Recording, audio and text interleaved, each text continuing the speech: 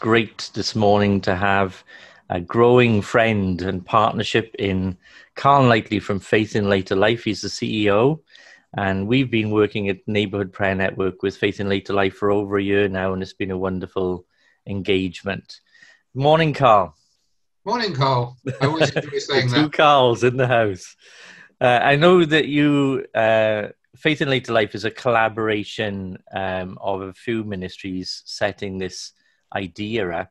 Can you give us a bit of background and history of how it came into being? Sure, thanks, Carl. So Faith in Later Life is just about 3 years old. And as you say, it started as a collaboration, so a cross-charity initiative.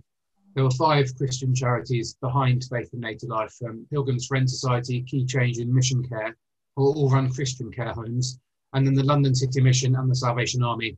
And they all had a real heart for older people, perhaps focusing more on the residential side of things, but not exclusively. But they wanted to come together to create this vehicle, Faith in Later Life, which solely focused on older people, perhaps with the sense that churches often did a lot around younger people and families, and those are really good and really important, but there seemed to be a bit of a gap when it came to older people. So they stepped out in faith and set up Faith in Later Life. And they've all obviously got a background in engaging and caring for the elderly in one capacity or another. You know, what strikes me as I think about what you just said there is all too often in Christian society, we can write off people thinking, oh, they passed it, they're too old to bother or to do anything, when actually those people have been valuable contributors to the Christian cause, in some cases, all of their life. And the wisdom that they've brought to bear, if we only would sit down and just chat to some of the older folk around us, we'd probably learn something from them. Quite right. And, you know, that's one of the things that we talk about. Faith in Later Life wants to inspire and equip Christians to reach, serve and empower older people. And they can all mean different things. And I think we often focus on serving older people. We have a biblical mandate, if you like, you know, to serve our elders, and that's really important. But we mustn't get carried away in that respect. That's really important, and maybe we should do that more. I'm sure we should in some circumstances.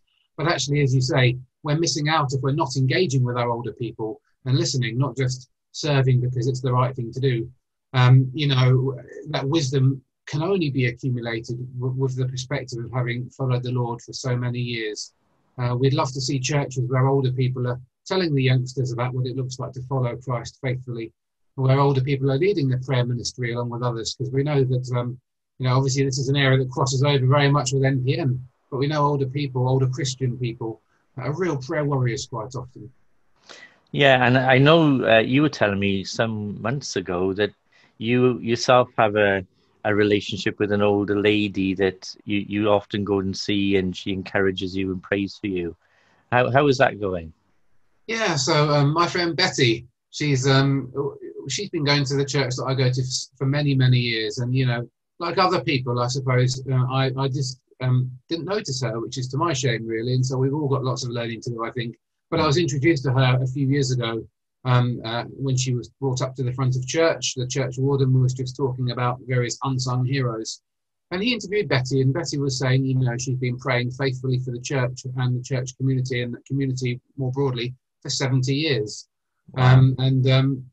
She was 98 at that point, and we struck up a really lovely friendship. My kids would run to her in church.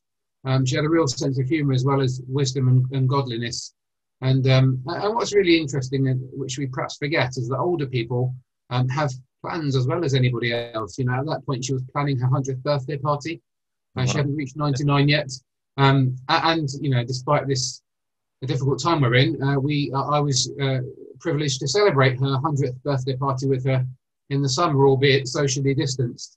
And you know, she's somebody who I was moaning one morning.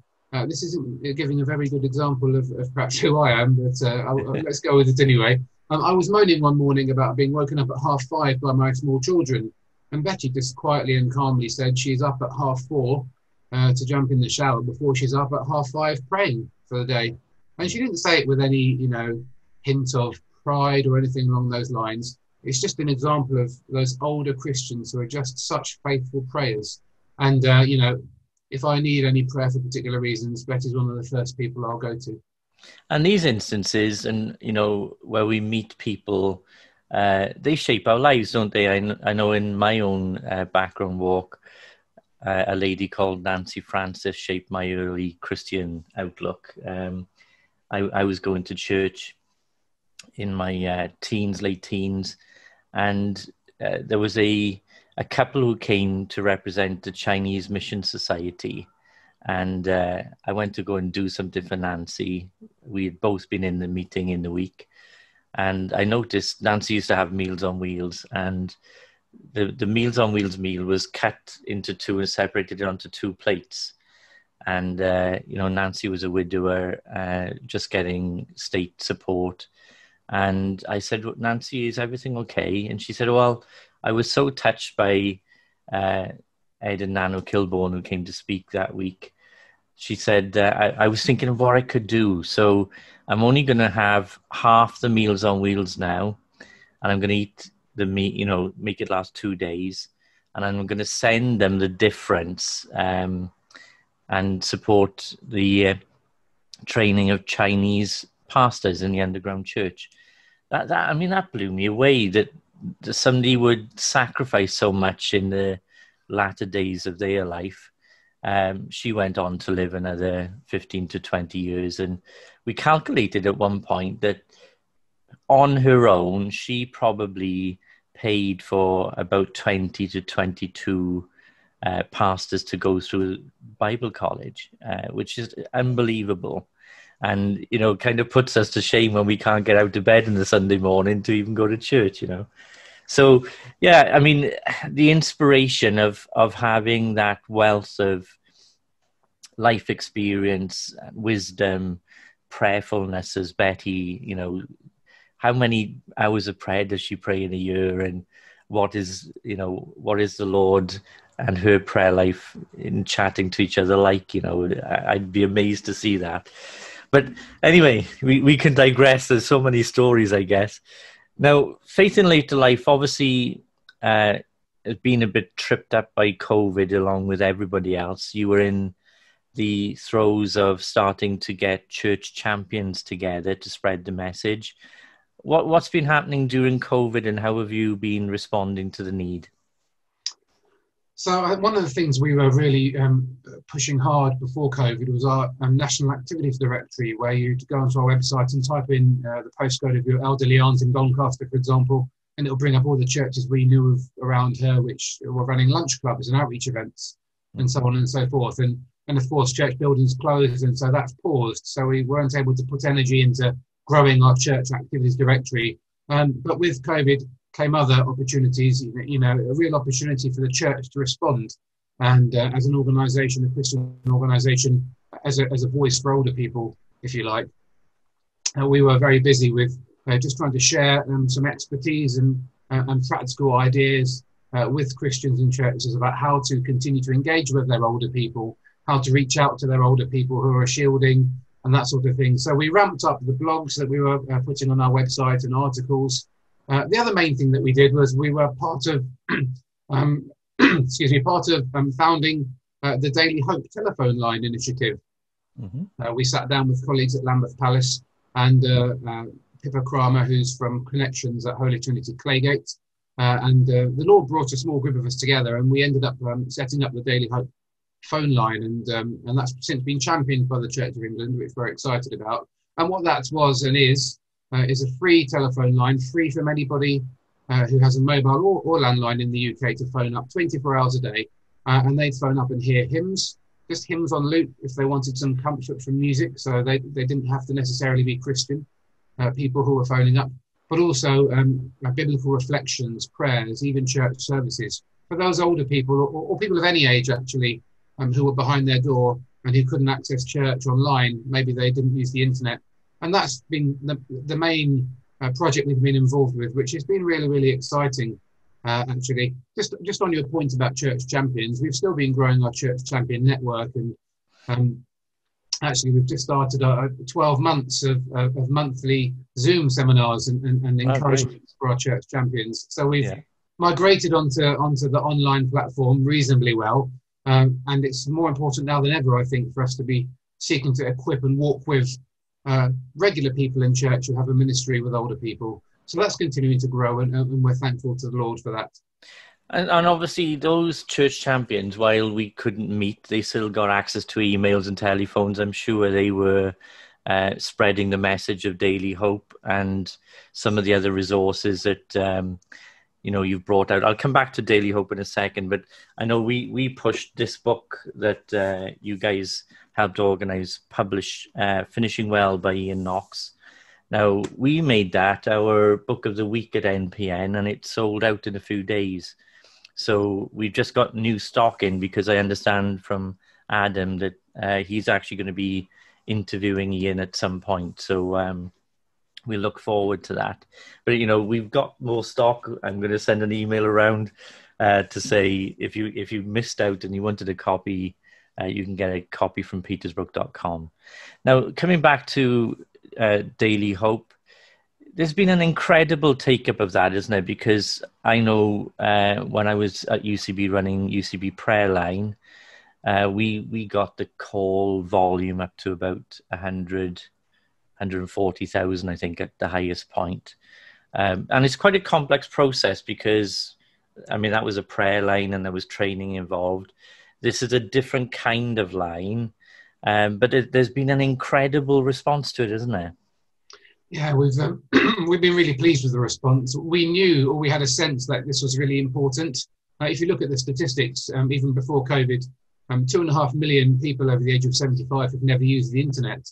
Wow. And we, particularly perhaps in smaller rural churches, maybe, there wasn't necessarily a provision for older people, and some older people are very good with the internet and watching services on YouTube. So this isn't about tarring everybody with the same brush. This is just about not wanting to exclude an older person. And so we wanted to say to churches, look, we want to support you. Primarily, we want the local church to support and empower their older people. But actually, if you haven't got anything available, then please do talk about the Daily Hope. Tell older people in your congregation, and actually older people in the wider community, about the Daily Hope phone line. And as I said, the choice is yours, what you listen to. It's not interactive, although it does give you the opportunity to phone through to other Christian telephone lines which are interactive. But the great news is you can sit there in your pajamas. No one's going to answer you back, and you can just listen and be encouraged. We call it Daily Hope because we want people to be able to phone up at any time, whether they're feeling distressed or whether they're just fine, to hear the hope of the Lord Jesus Christ. And since we launched it at the end of April, we've had over 250,000 calls, and lots of those people have called back. We've used 3 million minutes of calls so far, and we're really excited that this phone line is continuing, and the Lord continues to provide for that, because we are continuing to make it free. We feel that's very important. And along with the biblical reflections, we've got additional mental health reflections. We had a holiday at home in August, and we've just launched armchair exercises. So some physical encouragement as well as of course, biblical and gospel encouragement and hymns. So we're delighted that it's continuing. And we really just want to say, if you know an older person or somebody who is vulnerable and at home and just would value knowing that this is there, they don't have to use it. They can just know that it's there. It's 0800 804 8044. As we enter sadly, a new season of perhaps of coronavirus, we're continuing. Daily Hope is continuing. Yeah, and I know, even my mother would say when I go visit her, the only direct company I've got some days is the television, so it's wonderful that somebody can ring in to Daily Hope, play the hymns in the background. To be honest, I might be ringing in to do some armchair exercises myself. We're not out and about as much these days with COVID, so it's good, isn't it? But what have you got coming up? What have you got to look forward to? Obviously, we got to get beyond coronavirus. I know we are working on Neighbour Sunday. We've got some exciting stuff happening there. Although we had planned this year to get a neighbour to invite another neighbour, take them to a Sunday service, and try and make that the emphasis. Do you want to tell us a little bit about what's coming up on Neighbour Sunday, which is the 18th of October? Yeah, we're really looking forward to this second Neighbour Sunday. Last year, when we partnered with you for the first time, Yeah. it was right at the beginning of our partnership, and so we're really pleased with how it went. But we're looking forward to this second one where our partnership is more established, if you like, and we want to make that an opportunity just to stop and pause. And again, because of the nature of our work at Faith and Later Life with older people, we're encouraged and excited that Neighbour Sunday will have that focus on older people as well as prayer.